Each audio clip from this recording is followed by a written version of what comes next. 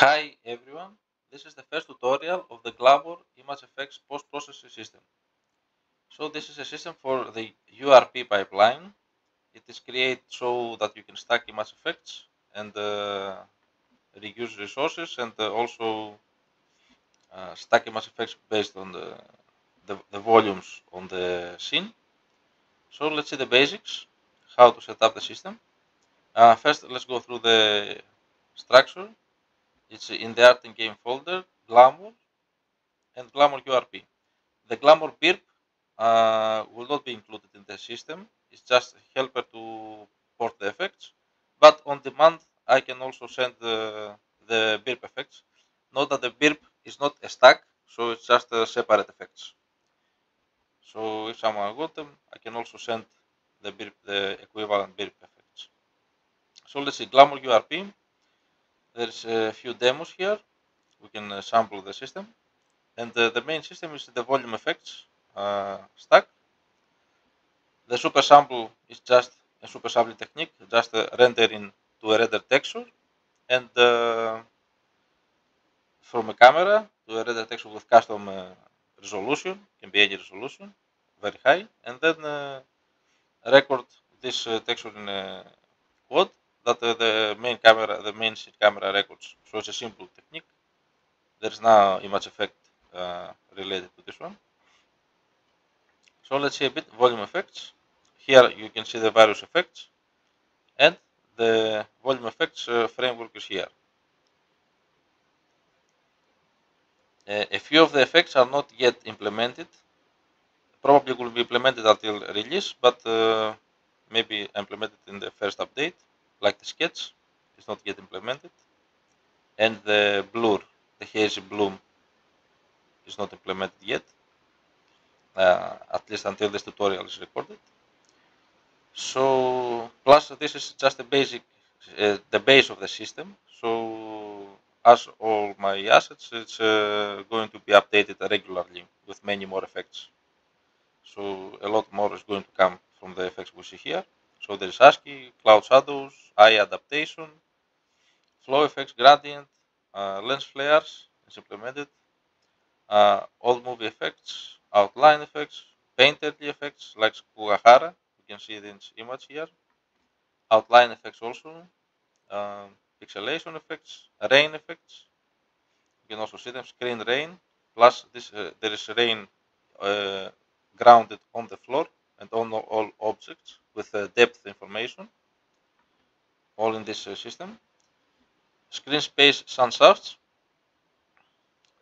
which is fast, and sketch volume not implemented yet. VHS and volumetric fog that is implemented, plus has this impostor light system if you want to add some fake volumes. Note that the system has only been tested in Windows at this moment. There is no virtual reality support, so or not tested on mobile, so it's mainly for desktop currently. And let's go through the setup. The basic setup is like that. So in graphics we have our pipeline, and we have a renderers. So it's good to enable both depth texture and opaque texture, and also put anti-aliasing too, because if there is no anti-aliasing enabled in some Unity versions and configurations, maybe some textures are not created from Unity side, like the color texture. So this is a solution to put this at least in 2.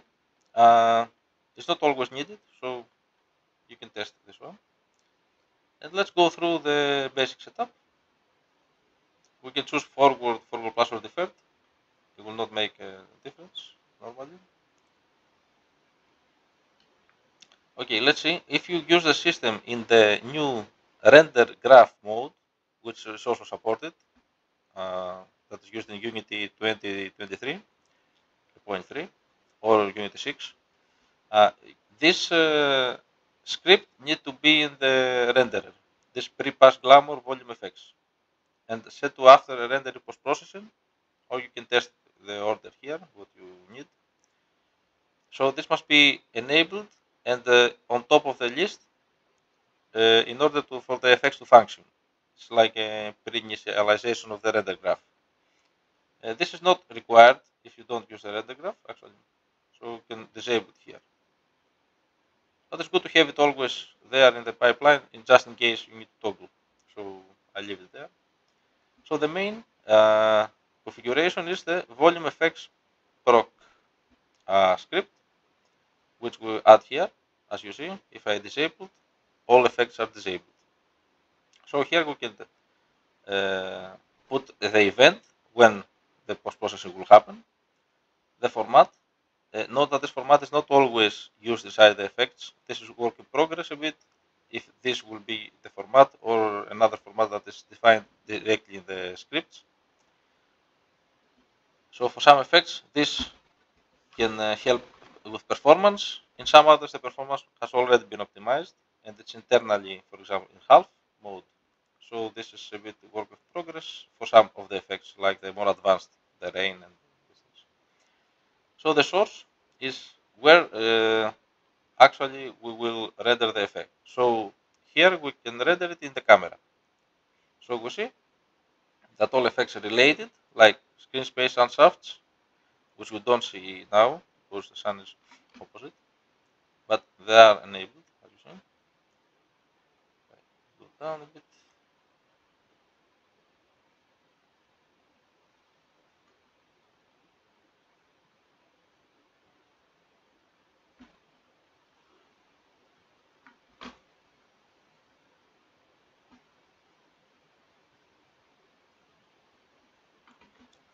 Okay, so the image effect, the volume and the renderer. So let's see, our main camera has the 9 renderer. So this is how we choose the specific renderer in the camera. And then we can go to see our effects. Here we can see that we have adapted, we have put a lot of volume effects different. So one is for the camera that has all this screen space and shafts and all these things. Another is also for the camera, just to separate the effects. Some of the effects can be disabled here.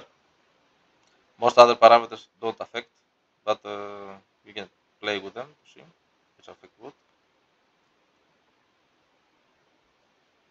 Like rain is also disabled here. Here is the painterly effect. So we can see if I disable this one, the painterly effect goes away. And here is another setup. We can choose layer mask, so to apply the effects in some of the layers. For the other effects, you can also render the stack to a global texture, or to a render texture, or to a buffer. These are more advanced features that will be handled in later tutorials. So for now, the layer mask is the easiest one. So it's specific layers. The effects are applied to specific layers. And the output is also the camera. So we will not put texture. And here we apply to all these layers these effects, specific, the VHS, etc. And we can see the rain also is in a separate, so we can disable it separately here. This is optional. We could also add it in one of the other stacks. Also, the order of the effects matters. So if we put this effect, for example, up, it will render in different order. So you can experiment with these orders and the order of these scripts. Also, you can move them up or down to change the order, what is rendered first and what is second.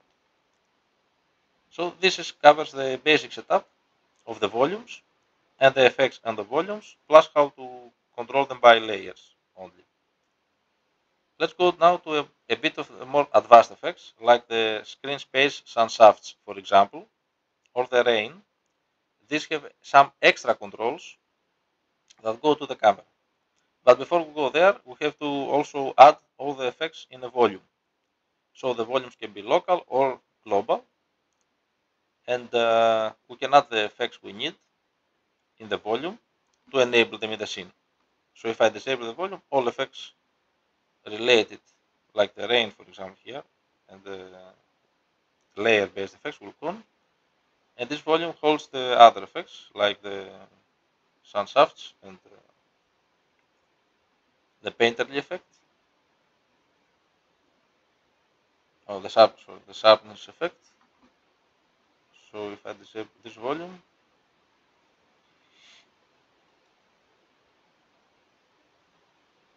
most effects are gone.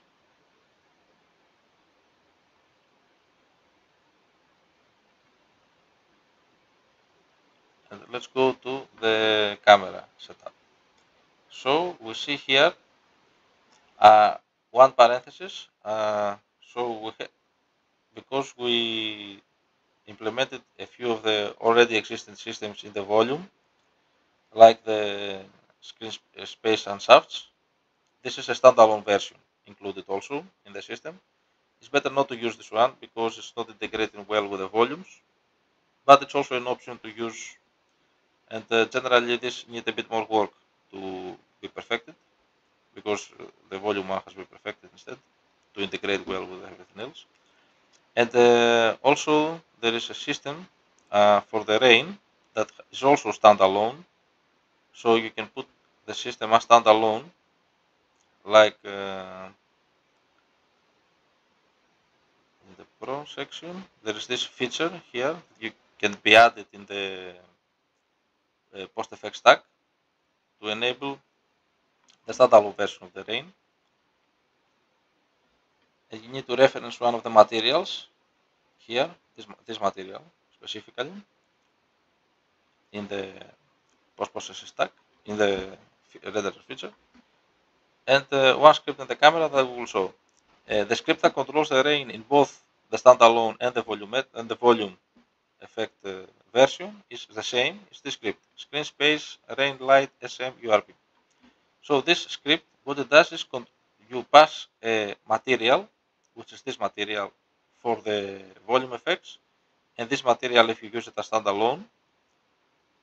And this controls the material, pushes these properties to the material.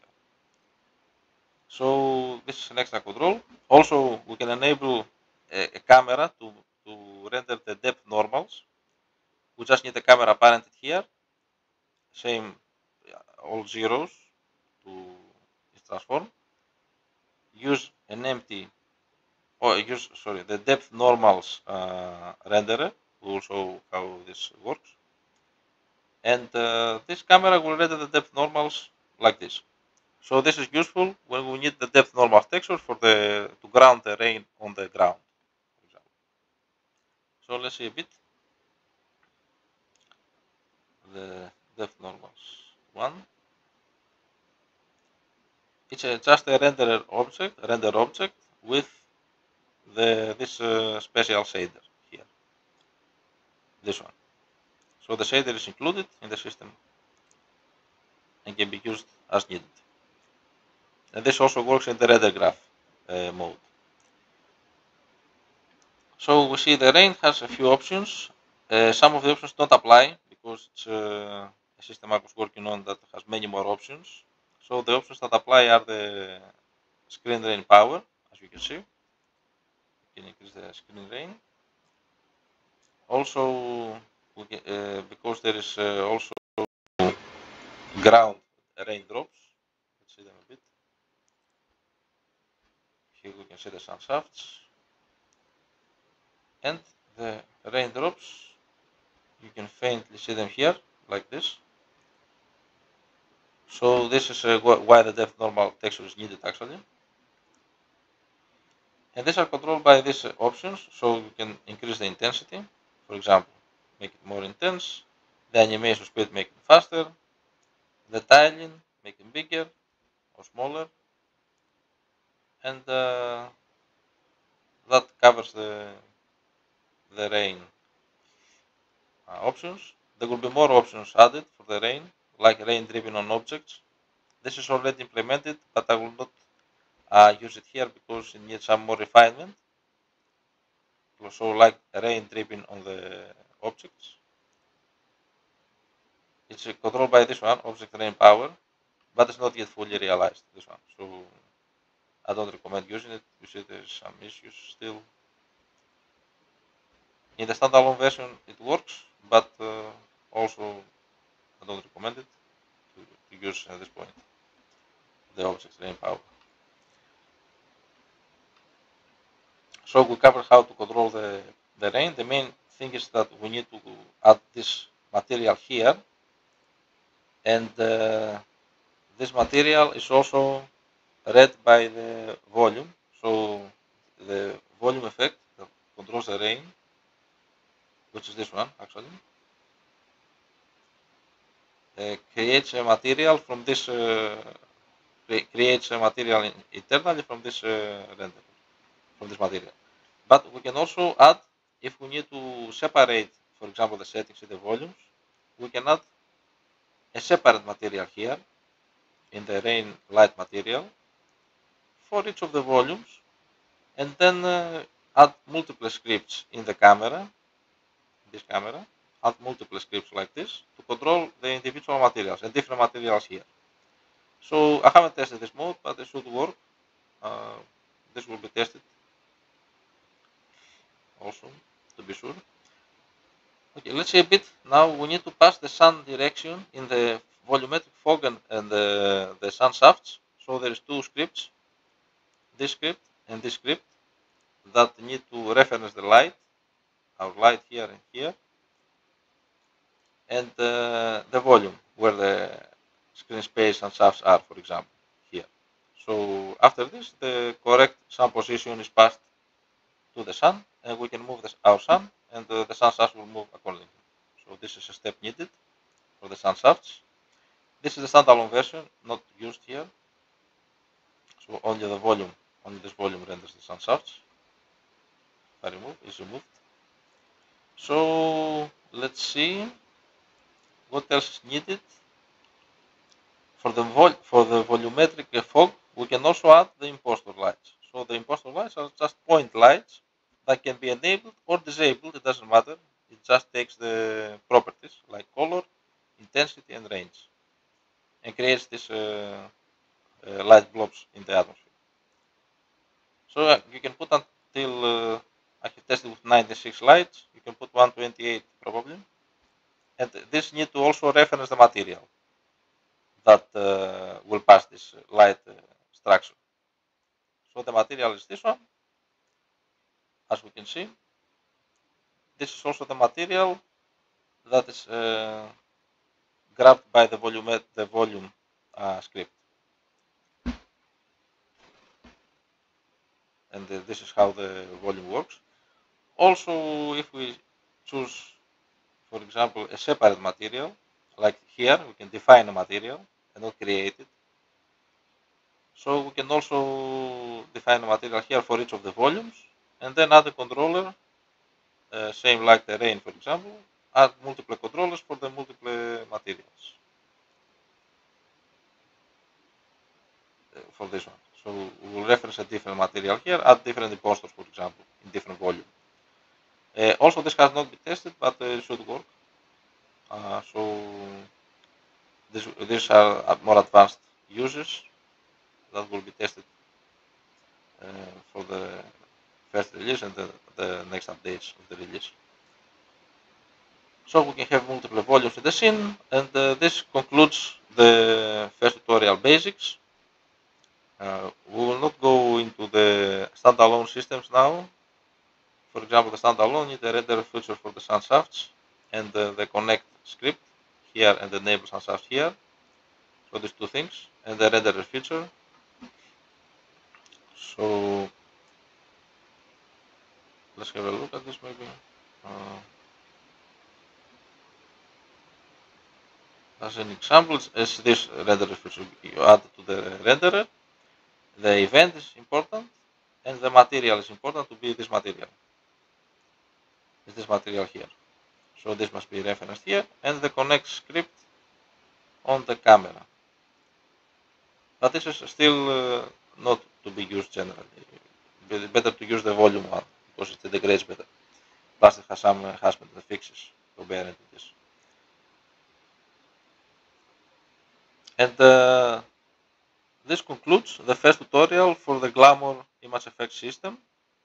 We can go a bit through the demos also to see. Let's see, some of the demos are here, probably will be merged in the main directory. Don't save this one. Okay. So we can see here some effects applied only in the layers that the chairs only apply. For example, this sphere is not affected by the VHS effect, as you can see. This is the rain is in the volume stack. There is also an example with the rain as a standalone. So you see there's some issues with the standalone because the layers, when you render the effects by layer, the rain is rendered behind these effects, for example. So you need to tweak it, and I'm not sure if it's possible to render in front of the layer system. So the two systems, of course, you can use the standalone, but it integrates better the volume one to the stack. Here we see some more options. Here we have added the forest here. This is various options for the fog. As you can see, rain. The fog used as a sandstorm, for example. This is local rain. Sun shafts. More fog. Here is the imposters, so many lights, the volume. This is the painterly effect that makes all the strokes a bit like look like oil painting or something.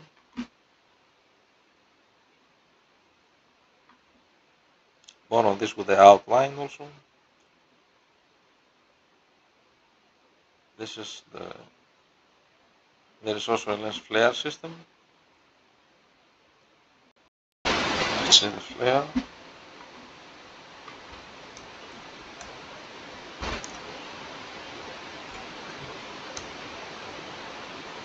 Flare is not visible for some reason. I have to go through this one.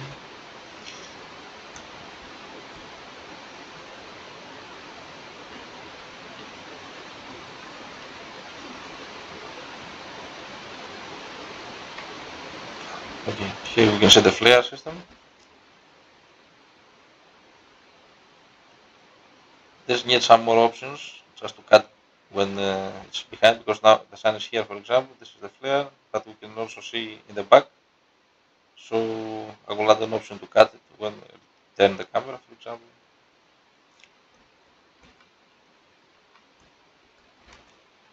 In the second tutorial, we'll go in a few more advanced systems, plus cover some things that maybe have changed from this tutorial. Thank you very much for attending.